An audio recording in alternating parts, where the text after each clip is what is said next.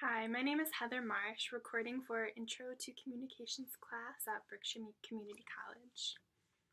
So most of us have been quarantined for weeks now, and I'm sure many of us have, and this has many of us reflecting on our relationships to each other. I know it's caused me to do a lot of reflecting. Although we are almost physically apart, there are some experiences many of us are sharing. Either you are separated from important relationships, or you are closer than comfortable to members of your household.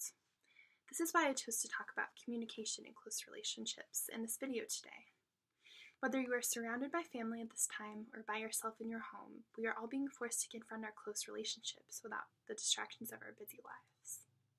We may be realizing that there are problems in our communication dynamics or experiencing gratitude for the strong foundation previously established. We may be stumbling over people in the house or aching for their presence.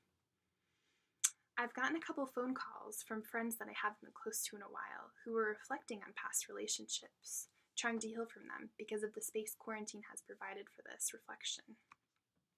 A few years ago, I was in the middle of a bad breakup between two friends, and I knew one was cheating on the other. When the friend that was being cheated on confronted me about it, I admitted what I knew. I wish I didn't because it wasn't my story to tell, and my other friend had trusted me, but I felt panicked and like I was betraying both friends no matter what.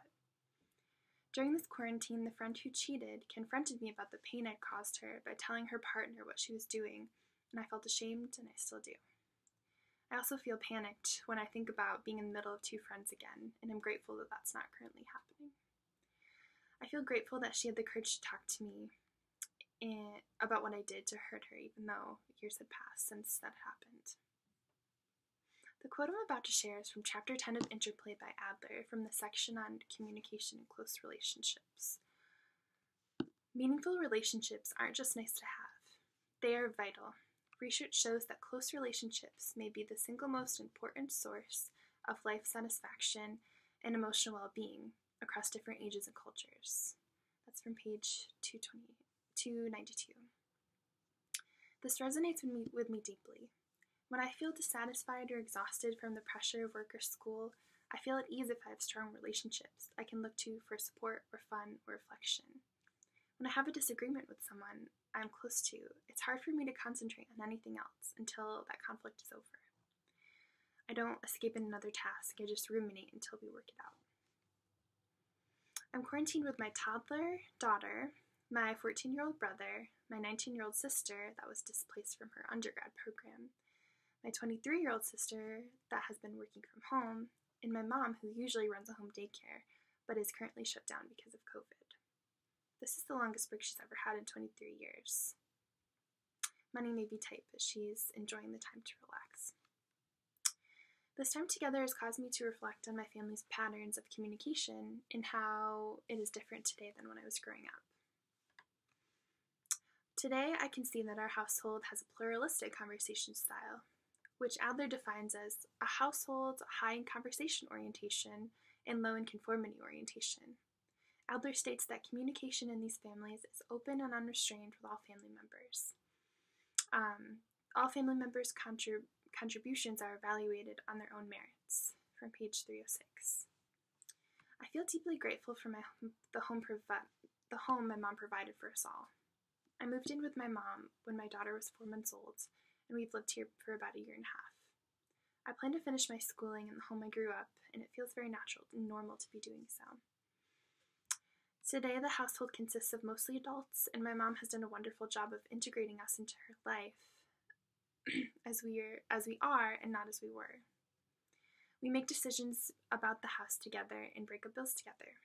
I feel like I can talk about anything with my family, including romantic relationships and future plans. It's the same house I grew up in, but the household feels totally different. When I felt like I needed a career change and wanted to go back to school, I was able to talk openly about that with them. My mom and sister shared their ideas and experiences, even though it was my decision, I felt supported in whatever I was going to choose and continue to feel that way. I grew up in a household with both my mom and dad, and on reflection, it was what Adler describes as a consensual family. Adler states that consensual families are high in both conversation and conformity orientation. Communications in these families reflect the tensions between the pressure to agree and preserve the hierarchy and an interest in open communication and exploration. That's from page 305 in Interplay. I definitely feel like I was able to speak my mind as a kid, but I knew it didn't necessarily mean my point of view held weight. My parents as a unit made all the decisions, which makes sense to me when raising a child, but I knew I didn't want to bring myself into that situation as an adult. But my parents split up a few years ago when I wasn't living at home, and I feel like that made all the difference when I decided to move back. I knew it wasn't the household I grew up in because my dad had moved out and my mom was ready for a change.